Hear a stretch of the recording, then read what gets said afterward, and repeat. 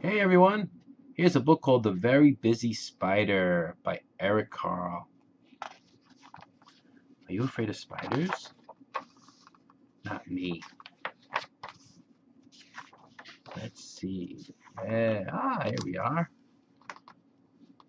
Early one morning, the wind blew a spider across the field.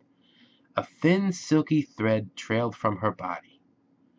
The spider landed on a fence post near a farmyard and began to spin a web with her silky thread.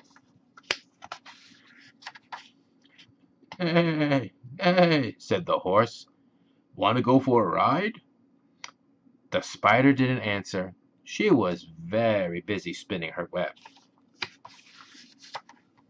"Mmm," said the cow. "You want to eat some grass?" The spider didn't answer.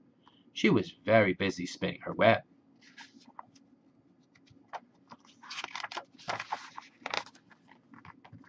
"Bah, bah," bleated the sheep.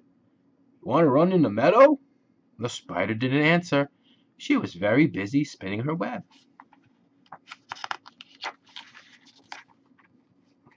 "Mah, mah," said the goat.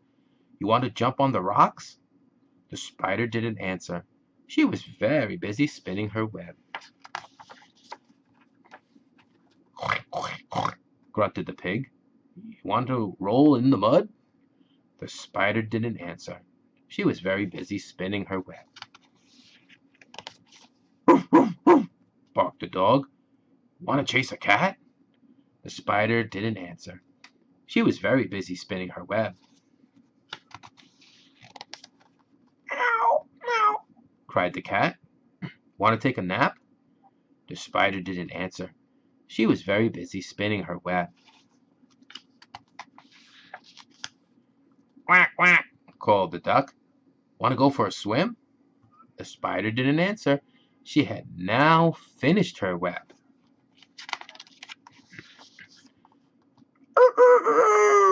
Crowed the rooster.